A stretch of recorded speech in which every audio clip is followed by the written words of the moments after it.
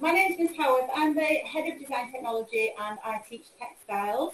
You'll do a fantastic course if you study textiles here. It's run through the art and design specification.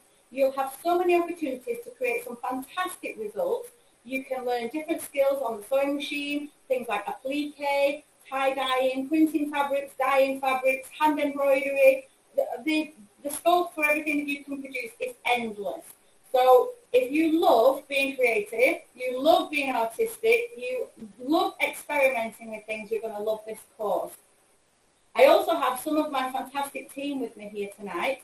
I'm going to introduce you to Mrs. Ibrahim. She is our design technology teacher who specialises in engineering. So I'll just pass you over to her, and then we're going to speak to Mr. McCrone, who is one of our wonderful food specialists. And then if you've got any questions, we're happy to take those at the end. So I'll just pass you over to Mrs. Ibrahim, who will talk to you about engineering.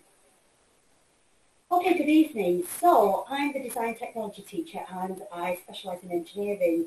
The biggest question at this moment, especially being in the pandemic as well, is looking at how the world is evolving and changing around us.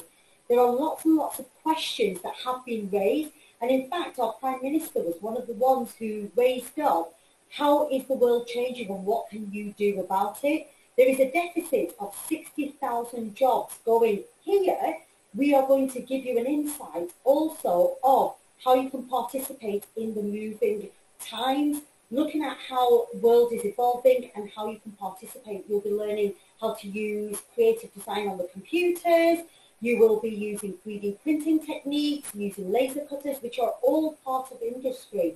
There'll be lots of opportunities to be creative, lots of opportunities to think and be inventive as well. So design and technology is really about being an inventor, making the world a better place. So I'm going to pass on to Mr. McCrone as well, who's going to be talking about his amazing subject as well. Thank you very much and look forward to seeing you. Bye. Hi, good afternoon everybody. I'm sorry you can't be with us tonight to see our fantastic department. In food technology, when you arrive in year 7, we do a massive range of different styles of foods.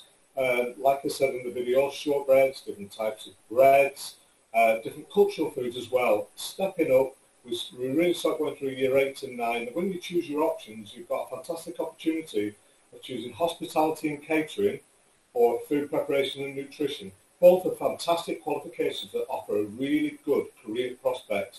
The hospitality industry is one of the biggest growing industries in the UK. So it's a big thumbs up again from me. Stick with food technology at BCHS.